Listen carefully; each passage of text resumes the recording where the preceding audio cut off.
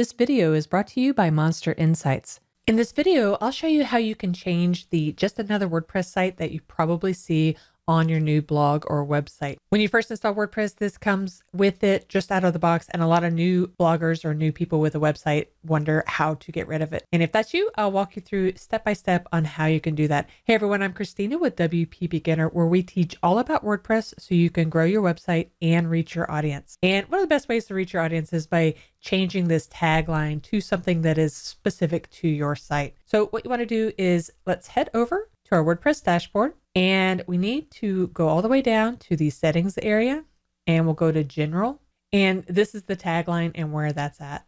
So you can highlight this and change it to whatever you want. And if you don't want anything in there, then you can simply remove the tagline completely and it won't show up anywhere. So for this video, I'll just add the tagline WordPress tips and tricks so that I'll have on my demo site. And then when you come down here, you can click Save Changes.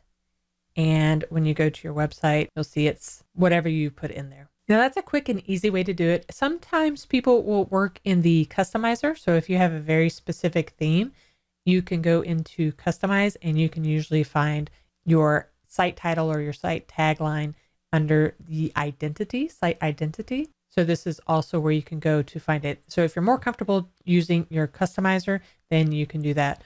For most people who have been working with WordPress for a long time, under settings, general is the first place that they'll go to make those changes, but both work equally well. Now, if you're using the customizer, but you don't see site identity, your theme probably has it in a subfolder or a subcategory.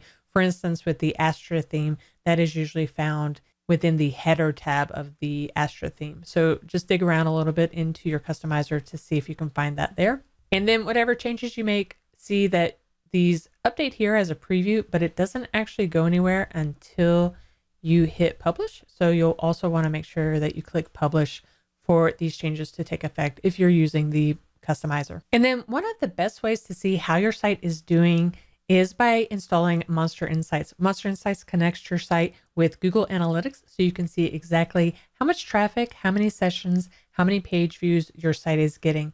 When you upgrade to the Pro feature or higher, you can also do things like check your e-commerce status, more extensive publisher notes, so you'll know your top affiliate links as well as your top performing referrer pages and so much more. To get started, just head over to monsterinsights.com and make sure you use promo code WPBVIP to get the best discount on Monster Insights. And thanks for watching.